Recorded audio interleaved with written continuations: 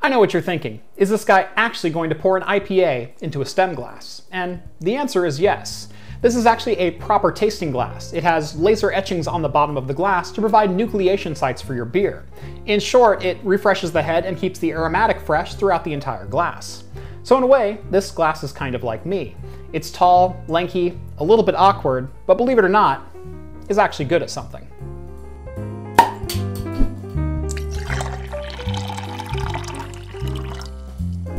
Welcome back to Craft Computing, everyone. As always, I'm Jeff, and today we are taking a look at this beauty right next to me. This is the BenQ EX2780Q. It's a 27-inch 1440p that is aimed specifically at gamers. Let's back that up so I don't spill it. There we go. Now, BenQ, at least in my circle of friends, is really known for their professional panels. However, they have been making a name for themselves in the gaming market for the last couple of years, and this new flagship gaming monitor certainly has some specs worth boasting about. It's a 27-inch 1440p panel running at 144 Hz with FreeSync and HDR400 support. Included in the box is a quick start guide, USB-C cable, an HDMI cable, which I am happy to report is a 2.0 cable this time around, and an infrared remote with a custom rubber stand. The display itself has a very sturdy stand that comes pre-attached and a very sleek and professional appearance, despite its gaming pedigree. It's almost a golden brown or bronze color, making it blend perfectly with the rest of my new studio. Sorry guys, the Edison lamp next to it is not included. One welcome feature is the volume dial built into the bottom left corner of the display. On the rear right, BenQ opted for the joystick menu control, which is definitely a favorite of mine. Between that and the included remote, there are plenty of ways to control the settings on the 2780Q, and they are all very intuitive. This review is going to focus primarily on the gaming performance of this panel, as BenQ advertises as being a flagship gaming monitor. My first impression out of the box was simply being impressed at the contrast and color saturation I was seeing at first boot, even on the Windows desktop. Colors were vivid, but very well balanced overall. A lot of gaming screens tend to focus a lot on contrast ratio, as having colors stand out from each other can give you a competitive advantage in games, allowing you to identify other players sooner. But a good number of gaming monitors also take the brightness a little bit too far, and end up washing out a lot of the white and gray elements. On the 2780Q, the panel is plenty bright, but those brighter elements are easily distinguished from one another. This was further backed up when I got into gameplay. The blacks were very dark, but still retained detail. The whites and yellows were very crisp, but not oversaturated. There is a very minor bit of haloing with white objects on a black background, but it is not the most egregious example of this I've ever seen, and honestly was not distracting from the image at all. So overall, I was very impressed with the color, contrast, and brightness of the EX2780Q, especially in games. There is one feature I didn't expect to be impressed by, and that's the speakers inside this monitor. While they're not going to win any awards for sound quality, they are definitely usable. They get plenty loud enough for gaming or watching movies at your desktop, and they're clear enough to hear most of the sounds in games. There is a bit of distortion when cranked all the way up, but they'll perform on par with just about any $20 set of speakers. If you already have a nice set of speakers or a soundbar, by all means use those, it's probably going to be better than these. But if you're primarily a headset gamer and don't want to bother with going out and buying a new set of $20 speakers, these will do the job when you don't want to put your headset on. Moving on to performance, let me just say that for the price point, this is one of the best experiences on a gaming monitor I've had. Obviously the 144 Hz panel is incredibly smooth, but it's the color and contrast of this monitor that really impresses me at that $499 price point. I've seen better looking gaming screens with local zone dimming and HDR 1400 nit, but I'm having a hard time thinking of a monitor I liked looking at more for less than $500. The EX2780Q does feature FreeSync, but unfortunately is not a G-Sync certified panel. But don't let that put you off. This is not only one of the best screens I've tested in a while when it comes to preventing screen tearing without adaptive sync enabled, it's also one of the best non-G-Sync certified screens I've tested. At 144 Hz and beyond with FreeSync turned off, there is some tearing going on, but it is very minimal, and really not distracting at all in real time. In fact, it took some wild head swinging in-game and a slow motion camera to even cause any tearing at all. Turning non-G-Sync over FreeSync completely eliminated what little tearing that was present, with no perceptible penalties to latency or performance. Both tearing and FreeSync performance were equally impressive across a wide range of frame rates. Performance was solid in games from the mid-40s in Red Dead Redemption 2 to well above 144 FPS in Doom. There is one spec on this monitor I am not a fan of, and it's the HDR400. 400 nit brightness without local dimming on a display is just not enough to take advantage of HDR content, even if the spec technically meets minimum requirements. And in the case of the 2780Q, HDR gaming is pretty lackluster.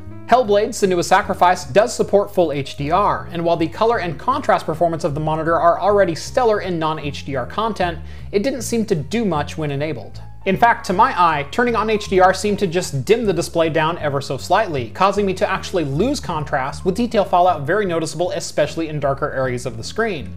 Couple that with another issue when you're using NVIDIA cards. You can only enable G-Sync compatibility while using DisplayPort, and HDR is only supported over HDMI. So even if you wanted to enable HDR, you'll have to choose between one technology or the other depending on what cable you're using. AMD users will be able to activate FreeSync and HDR both over HDMI though. So even if you wanted to view HDR content, well,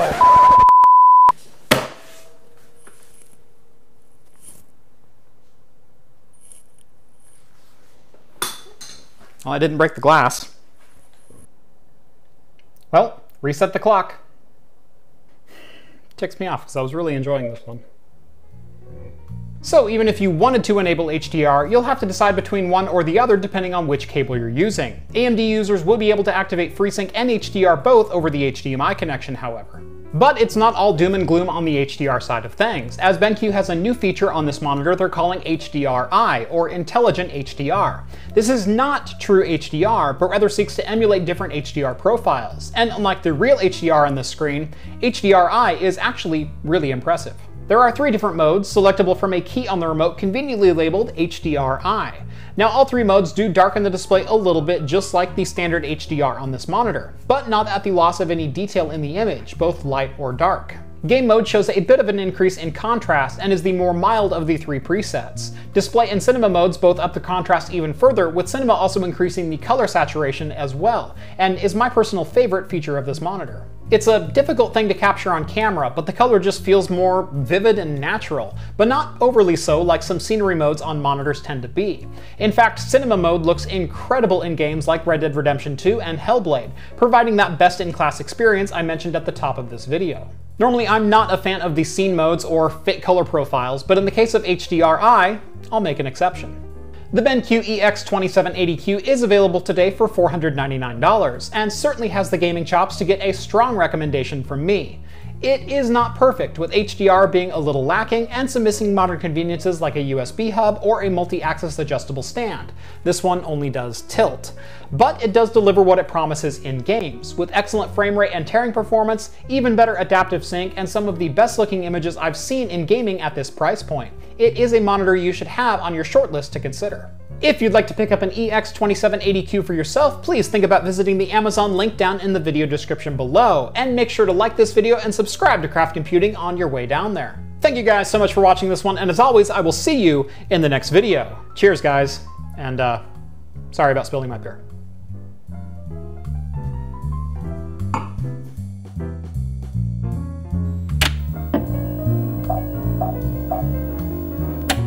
Today's beer is from Anchorage Brewing Company, I'm assuming in Anchorage, Alaska, although I didn't bother to look that up before I opened it. This is Lilith's Breath, or Lilith's Breath? I believe it's Lilith's Breath. It is a double IPA, 8.4%.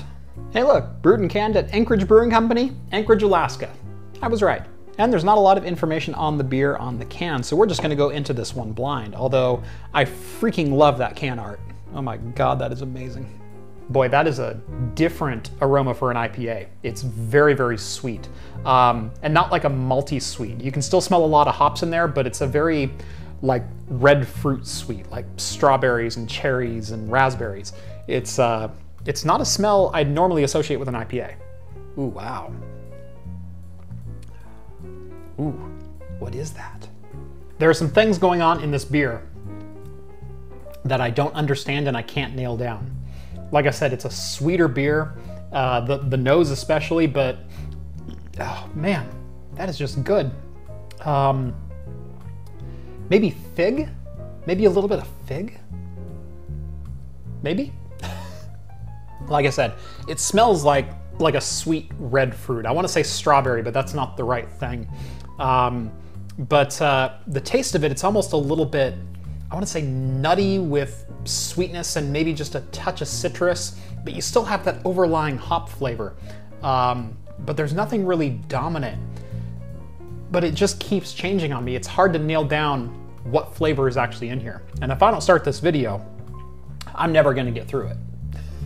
Okay, I'm starting to get some flavors out of this. It still reminds me very much of strawberry, but it's not strawberry. I want to say if it was like strawberry rhubarb meets a fig Newton with some hops on top. And that sounds like a disgusting combination, but quite honestly, it works. I'm really curious to see what other people have said about this one, because it is unlike a lot of IPAs I've had before. The flavors are just a little bit otherworldly to me, but they all work very, very well together in this beer. I'm very impressed. Now there's a little bit of that New England style haze kind of coming up. This is certainly not a clear IPA, but I'm getting a little bit of an acid burn right at the back of my throat. I know some people are a fan of that. This one, I'm not so much, but it is not distracting enough for me to not be enjoying this beer anymore. It is still wonderful.